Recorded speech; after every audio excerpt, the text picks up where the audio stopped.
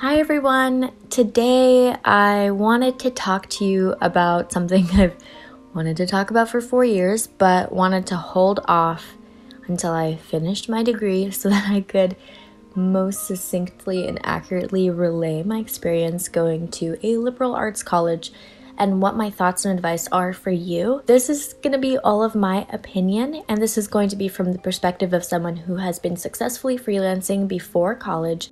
I was making more money when I was 18, starting the liberal arts college experience, than I was at any part-time job I could get at the time. And I was also at a point where I was monthly making enough where I could have moved out and maintained a living for myself. So that is where we are going to start with my experiences and thoughts on a liberal arts college. This might not be your own experience, or these might not be your circumstances, so my advice or thoughts might not apply to you, but if you're here and you're following me specifically and you want to know my thoughts, they are what I'm going to be sharing, and I'm not going to be sugarcoating anything. First off, I wanted to say that this piece is going to be a new print in my upcoming shop update later this month. I'm going to be opening my shop up for the very first time in a good amount of time because I have graduated college and have more time to put into things like packaging orders in my shop and putting out products. So if you are interested in updates with my shop, you can go follow my Instagram to stay up to date with what I am doing and to see all the artwork that I am currently working on.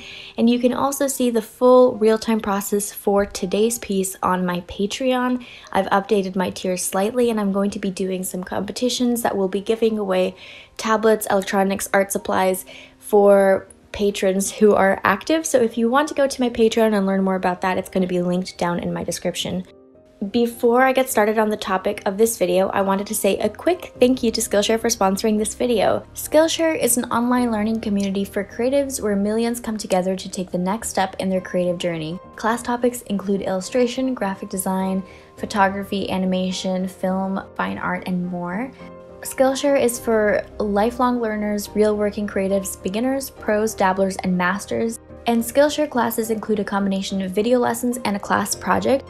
SKILLSHARE has classes to fit your schedule and skill level, with most classes being under 60 minutes with short lessons, and the members get unlimited access to thousands of inspiring classes with hands-on projects and feedback from a community of millions. It's curated specifically for learning, meaning there are no ads, and they're always launching new premium classes so you can stay focused and follow wherever your creativity takes you. One class that I would recommend for you if you're interested in learning more about ink drawing is Ink Drawing Techniques, Brush, Nib, and Pen Style by Yuko Shimizu. She's an illustrator and instructor at the School of Visual Arts, and this class is a glimpse into Yuko's personal critique process. I definitely encourage you to watch this if you're looking for some creativity and learning a couple of new techniques when it comes to your artwork. Premium membership for SKILLSHARE is less than $10 a month. And the first 1,000 people to use the link in the description will get 30% off an annual SKILLSHARE premium membership. Thank you so much to SKILLSHARE for sponsoring me and letting me make videos for you guys and continue on with my freelancing journey. I really appreciate them. So again, this is going to be from the perspective of someone who was successfully freelancing before college. These are my opinions, and somebody else will have a different experience. So to give you a little bit of background about me, I'm Sarah. If you don't know me, I am a freelance illustrator, and I just graduated summa cum laude with a Bachelor of Fine Arts in Graphic Design, and I also have 2 minors in studio arts and photography. I chose to major in graphic design rather than studio arts because my forte is illustration, and I knew whatever college I went to, I wasn't going to learn a substantial amount going to school for studio arts, so I decided to major in graphic design since I knew absolutely nothing about it and thought it could help my marketing and my presentation when I graduated. To let you know a little bit about the specifics of how I got into college and what my activities and extracurricular activities were at college, I want to tell you a little bit about all of that. This is not at all supposed to be bragging. I just want to let you know the realistic facts of how I got into college and what I did in college. So I went into college with a full scholarship that I received as a merit-based scholarship. I went in with an ACT score of 33, and I also maintained a full scholarship throughout my 4 years. While I was at school, I did about 17 or 19 credit hours a semester, and about 200 hours of community service total. Usually recommended for like a regular bachelor is around 15 credit hours a semester. I did about 17 or 18 credits in a semester because I was also doing 2 minors. My extracurricular activities in the meantime were I was on student government 1 year, I was in multiple art shows at the school and in the downtown art gallery, and I was also part of the Art Honor Society. I also maintained a federal work study for 2 years, being paid minimum wage, and I completed 1 unpaid internship and 1 unpaid practicum, although I do want to say that the company I worked for with the practicum was very kind. I have a good relationship with them, and they compensated me with a gift at the end of my practicum, so I don't want to be complaining so much about them, although the practicum was unpaid. I also got 3 speeding tickets in relation to school, which I think is important when you factor in the amount of stress and like quote-unquote sacrifices that I made for going to school. So first off, I'm going to start off with the pros of my thoughts of going to a liberal arts college, which are not many, and I have a lot more cons, but the pros are very important, to be honest. So the very first pro, it's going to be in anybody's mind, is getting a degree, which is unfortunately insanely important if you're planning on working for any sort of company. If you're not planning on freelancing and you're planning on working with a company in a full-time position where you do get health insurance, a designated social security, and the money taken out of your taxes when you get your paycheck so you don't have to do your own taxes yourself. If you want like a regular 9-to-5 job, you probably need a degree. I tried to apply multiple times for full-time or part-time jobs that required a degree, just a bachelor's, when I was in school, and was not able to get to the interview stage for any of them. And I'm sure that's because I don't have a degree. I had a good portfolio and I fit the characteristics and qualifications of those job descriptions, except for having a bachelor's degree. So the very first pro is you are going to be getting that little paper in your hand that you've worked for 4 years and you paid $120,000, which is the biggest pro, obviously, of people going to college.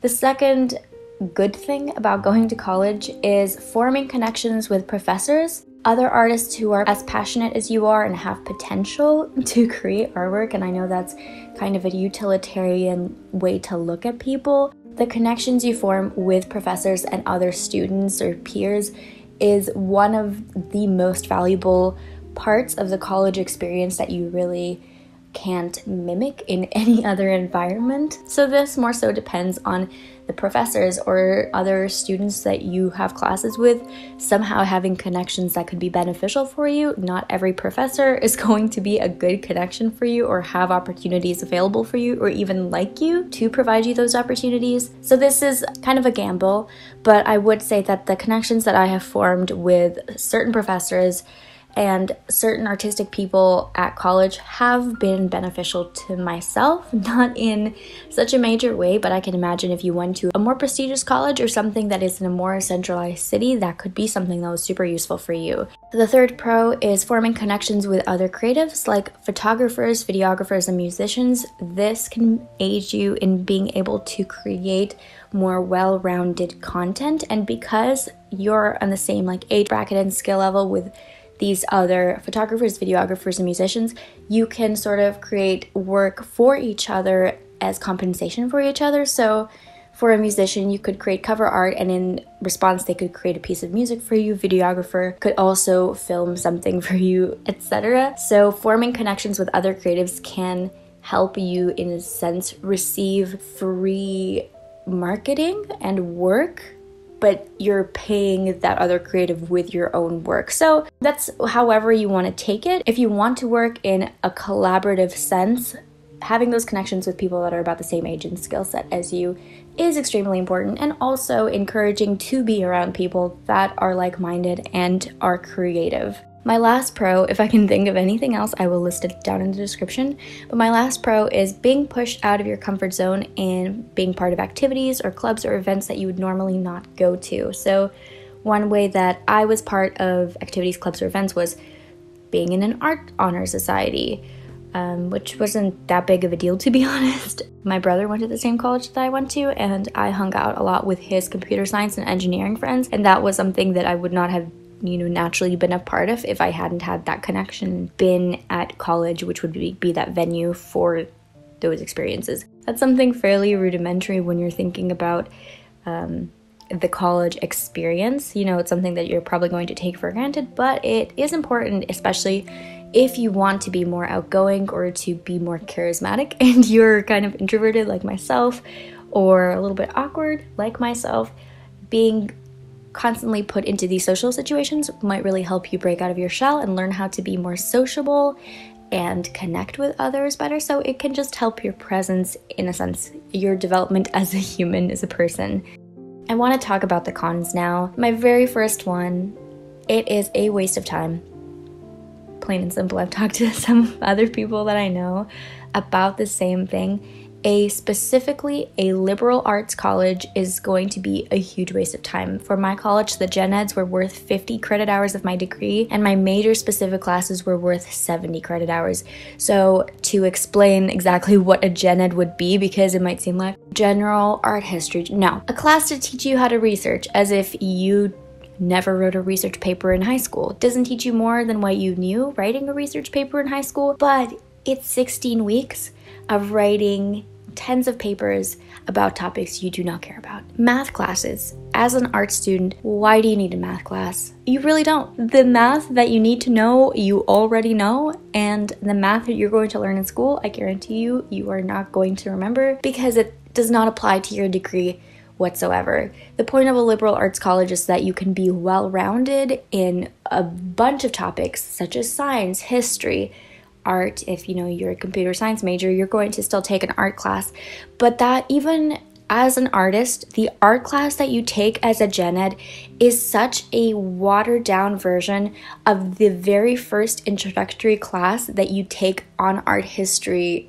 like your first 114, 115 class.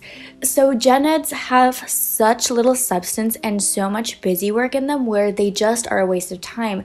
They're almost half of the time you spend in college, but you're not spending that time in your specialized degree, something you're spending thousands and thousands of dollars to get so that you can work in that field.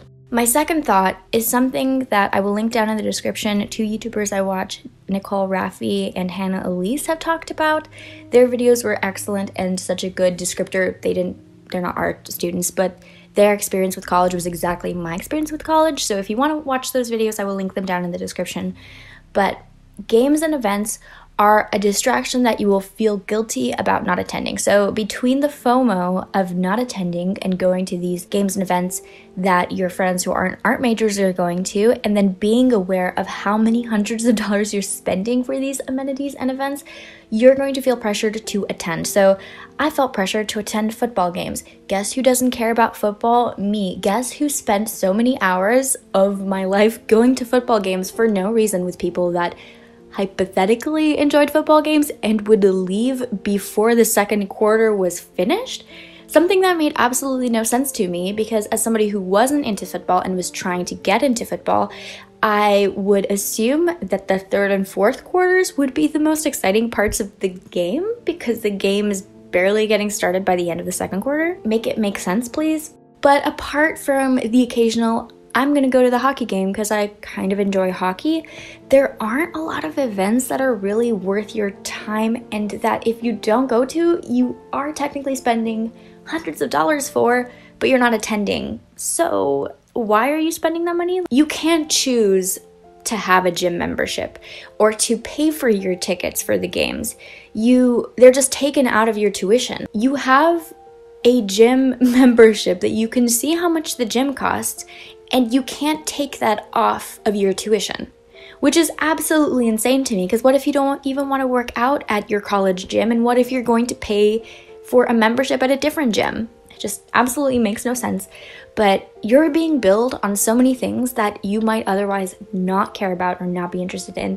And even with that money that you're spending, I think it's even more valuable to think about how much time you're wasting trying to fit into this system or these events that you would rather not be part of, just so that you can maintain friendships with people that are interested in those things. There's absolutely nothing wrong in, hanging out with people that enjoy football or hockey games or going to bingo nights. Obviously, that's completely fine, and that's part of the college experience if it's something you really truly desire. But as somebody who I am introverted. I had a successful freelancing business before I attended college. I already had friendships that were meaningful and deep with many people. I didn't need to go to a bingo night to meet people. So the fact that I'm being billed for this stuff is just like, ugh, it's frustrating. I can't take it out of my tuition, and I'm spending thousands of dollars on this tuition.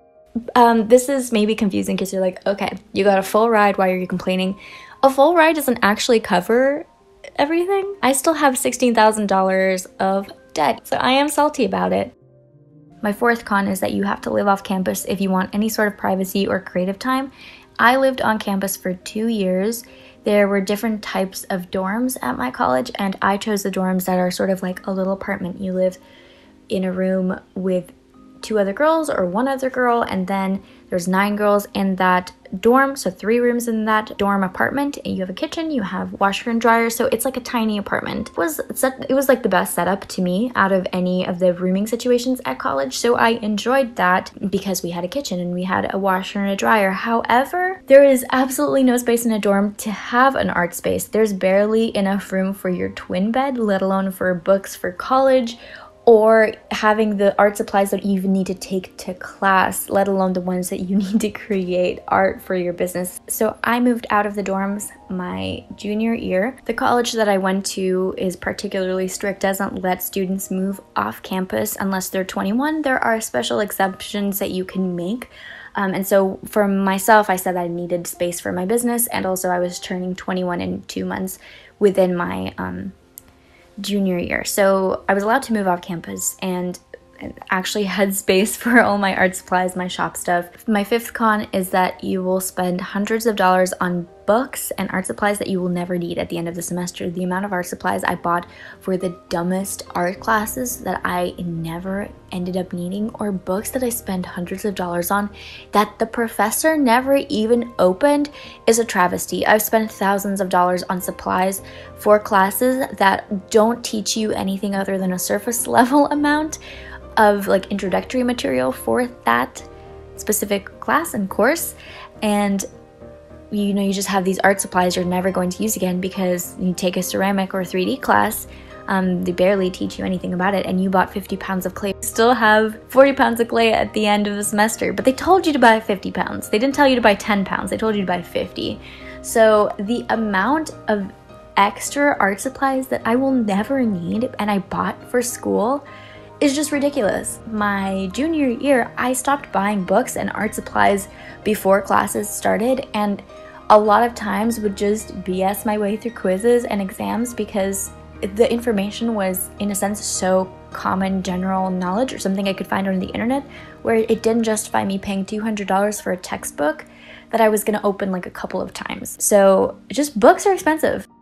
The next con for myself, which is particularly sad, is that most of the major specific classes are mainly completion based rather than based on skilled.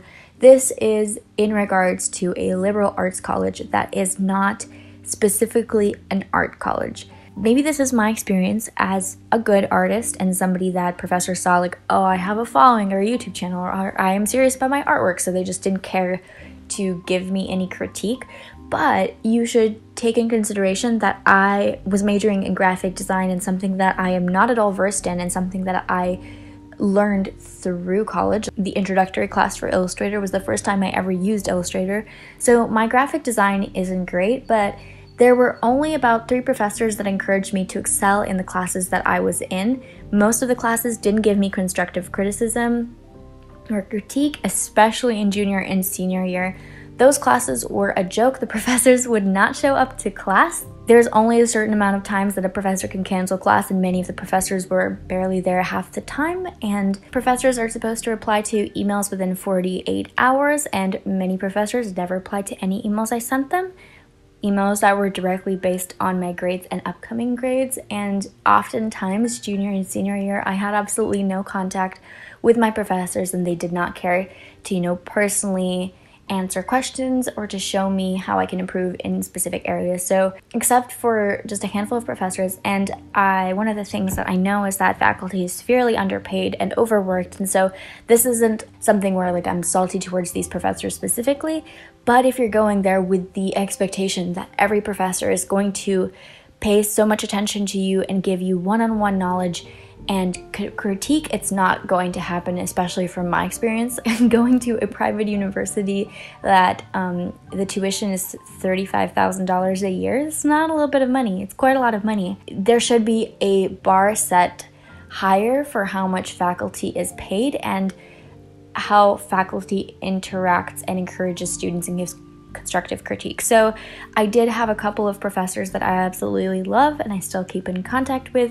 who were helpful and really did inspire my graphic design and just my artistic journey, but the vast majority of professors just were detached. They did not have time to worry about me or focus on me, so my projects were basically graded on completion. I got about the same grades for every project, regardless of how much work I put into it. If I, put it in on time and marketed it or had a good little synopsis of what the project was, I basically got the same grade for every project. Another con is that you'll have to complete a most likely unpaid internship in which you'll be working full-time.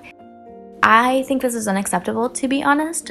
Something that I was extremely upset about going to college, and I voiced this, being upset to multiple people. I was like, this is just not cool. It doesn't matter where I got my skills. I've been self-taught, but as somebody who can pay her own bills with her artwork and with her business, I found it extremely offensive to not be paid for an internship and work full-time for somebody who did not value my time as something to be paid. It makes absolutely no sense of how businesses can just use interns without paying them. It's something that you'll probably stumble into if you're going to a liberal arts college, and it's something that is totally not cool. It's pretty abusive, in my opinion, and it's something that happens basically to every student, and I don't think is called for, especially when you're putting in so much work and energy into this degree, to not have your work valued, but to be forced to work for something that probably is not going to add to your portfolio is really sucky. So if anything, your goal in college is going to be to get a paid internship that can count towards your degree. But I just want to tell you that if you look up to me as an artist and you think I'm this successful, I wasn't paid for my internship, and businesses and anybody I reached out to did not value me enough to pay me for my internship because they know they can get free work. And if I don't fill that position, somebody else who has a good skill set will. So it's just not cool. I don't agree with it. I don't think it's cool. So it's a big downside to going to college. The biggest con for me personally was, and this is the last con that I have listed down, is that I lost touch with my audience, and so my engagement has plummeted severely. I am not on that upward trajectory that I was going into college with my income and with my engagement. I don't want to be dramatic, but in the past couple of years, school made me really struggle with my income, and I've had so much anxiety and stress related to money because you might have this fantasy or fairy tale idea of how much an artist makes or how much an influencer makes, and for me personally, I don't achieve those numbers. None of what you will see online of these creators making this amount of money. I don't make that. I don't even have savings at the moment, and it's something that really does suck. But college, for multiple reasons, debilitated my my art business and my freelancing. So I'm very happy. I'm so glad to have graduated, and so that I can, rebuild all of that and up my engagement, take my creativity back to where it used to be, and to be able to put effort into my art and into engaging with my audience that I so much care for. Being able to put out regular content and post, that's something that's important to me, but the fact that I haven't had time for weekly uploads, multiple posts a week, collaboration with fellow artists, or even experimenting with my own personal work, not even having time for personal work, is one of the biggest downsides of college and having gone to college with my experience. So my takeaway is that if you're planning on going to school for the actual education rather than for a degree or connections, I do not recommend a liberal arts college at all. If you know where you want to go in your art career already, if you want to be a freelancer or any job that does not require a degree, I do not recommend a liberal arts college. And lastly, if you have a business which can support you as much as a part-time or a full-time job, I do not recommend going to school. Unless you're going to want to be involved in an industry that requires a bachelor degree or a master's degree, the biggest reason to go to school is to get a degree so you can get a job. But the degree doesn't equal a skill set. A degree is just all of this busy work and time and money that you spent being miserable, but that doesn't necessarily aid your portfolio or your creativity or your abilities. College drained the creativity out of me and it left me exhausted and mentally overstimulated. I had multiple panic attacks because of school.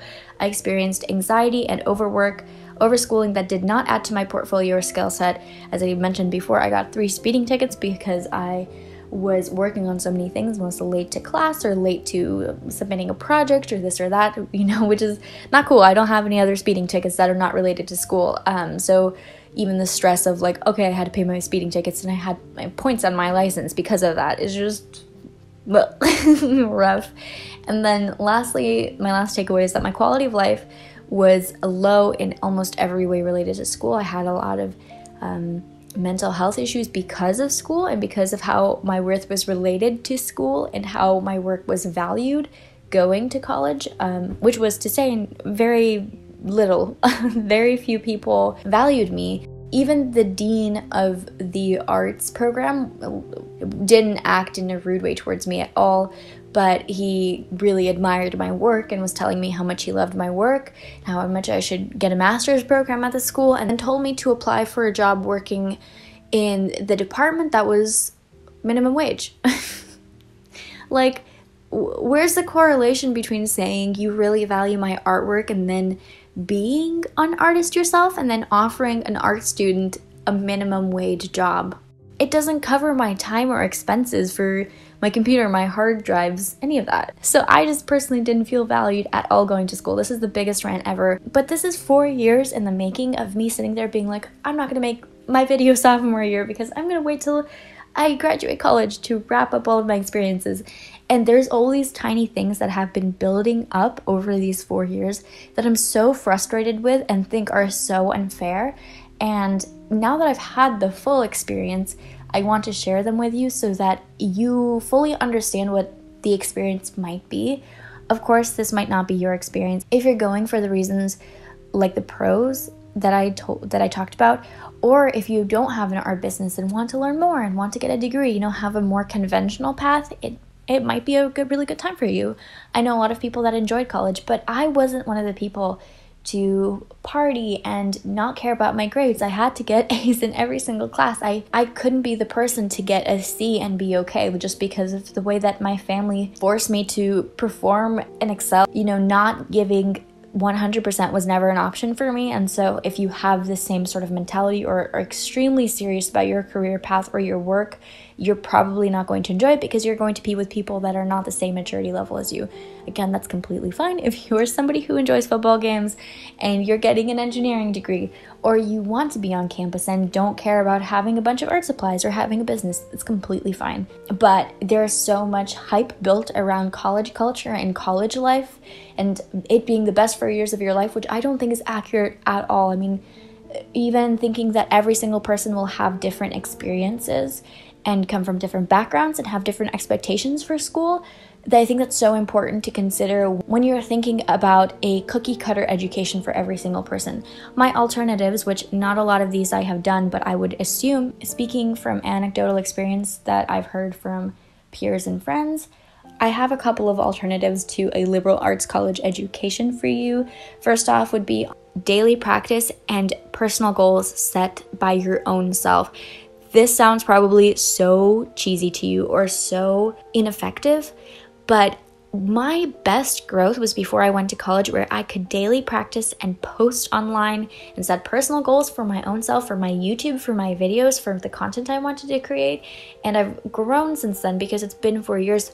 But the amount of creativity and time that I spent in my artwork and joy that I had for my artwork really did propel the way that I viewed art and learned art and marketing and setting myself up as an independent freelance creator. So you can set your own timeline and set your own goals for your business that school won't help you with.